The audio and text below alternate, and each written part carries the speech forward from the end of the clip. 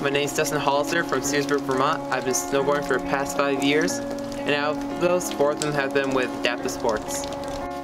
Snowboarding feels like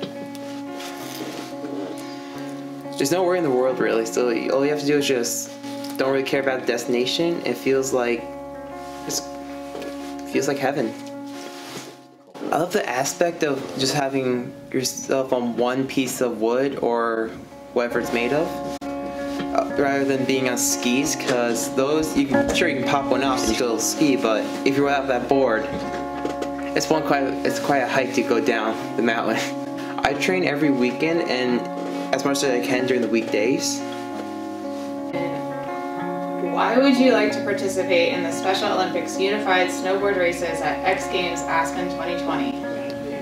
I'd like to participate in that because it'll help me broaden my horizon of where I've gone. This will be my first time snowboarding out west, and it'll make new people, make new friends. It'd be great. Vermont, 18 years old. Fun fact about Dustin here, Brando. Do you remember one of the most successful women snowboarders of all time, Kelly Clark? Of course. Yeah, well, Dustin and her went to the same high school in Vermont. You're kidding me. Yep. Yep. Would that be Brattleboro? Union High School. Brattleboro Union High School, yep. And they're off. Oh, we got a race here. Oh, right yeah. now. It looked like Mies had the early lead, like Red was running a little faster, but Hollister is neck and neck with him. Oh, my goodness.